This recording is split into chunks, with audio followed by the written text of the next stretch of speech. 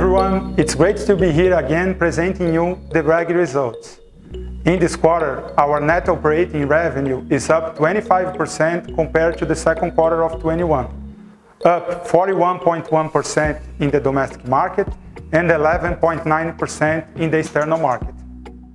In Brazil, we had important growth in both short-cycle business, including motors, gearboxes and automation, as well as long-cycle business linked to renewables energies and transmission and distribution in GTD.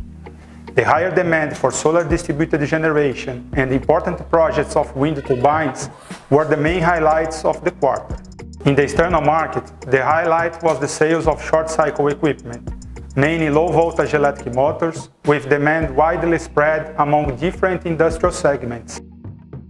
Reported EBITDA is down 9.8% compared to the second quarter of 2021, with EBITDA margin of 17.5%. It's worth mentioning that EBITDA was positively impacted last year by the non-recurrent tax credit. Excluding this effect, EBITDA would have grown 14.5% compared to the second quarter of 2021. The reported net income was 913 million, with a net margin of 12.7%. Net income was also positively impacted in the second quarter of 2021. Adjusting this non-recurrent effect, net income would have grown 6.6% compared to the second quarter of 2021. ROIC, our main financial indicator, ended the quarter at 26.9%, confirming our already expected accommodation compared to the second quarter of 2021.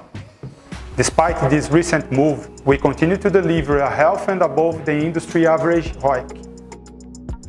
I also take this opportunity to share with you another important recognition this quarter.